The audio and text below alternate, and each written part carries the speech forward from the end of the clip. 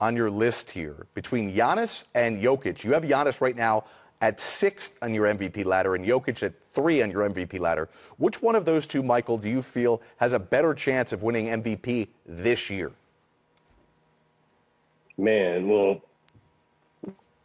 let me give you a disclaimer first. I am not an analytics, stats nerd. I'm not none of that. But look at what Nikola Jokic is doing. I mean, he is first among all players in box plus minus, player efficiency rating, all those nerdy things that all the stats guys love. And he's doing it without Jamal Murray, Michael Porter Jr. Will Barton has kind of been in and out with his back issues. So, you know, for me, Nikola probably has the best chance to repeat, but I'm not going to put it past Giannis because that guy's got some momentum. And, you know, like he's starting to kind of realize that, man, if I just go at these people, they can't stop me. And once you start to kind of mentally visualize that, that makes things tough, man. So I'm not going to put it past Giannis, but right now Nikola is my favorite guy for that repeat MVP situation. I'm with Michael. I can make a case that Nikola Jokic is the best player in the NBA. I mean, that guy is an incredible player. He's one of the 2 or 3 best passers in the game. Offensively, he's shooting close to 60% from the field. He shoots a high percentage from 3.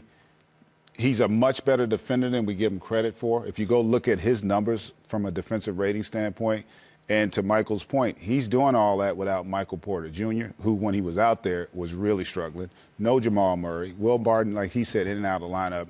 And he still got them right in the thick of things. So I just don't think people, because he's in Denver, really truly appreciate how truly special he is as a basketball player. And that takes nothing away from all the other greats we have that are on that list. All right, Grant, which one is more likely to win MVP this year, Jokic or Giannis?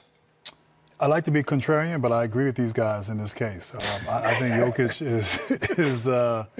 is the guy. Now, I don't think either one of them wins it this year, but if I had to choose between the two, yes, for all the reasons these guys said. I mean, Jokic, he's really kind of, you know, if Steph Curry has revolutionized the game with the shooting, yeah, you know, he's done it in terms of at the center position in this particular era, made the center relevant again, a point center, the passing, the scoring, the dominance. It's incredible to watch.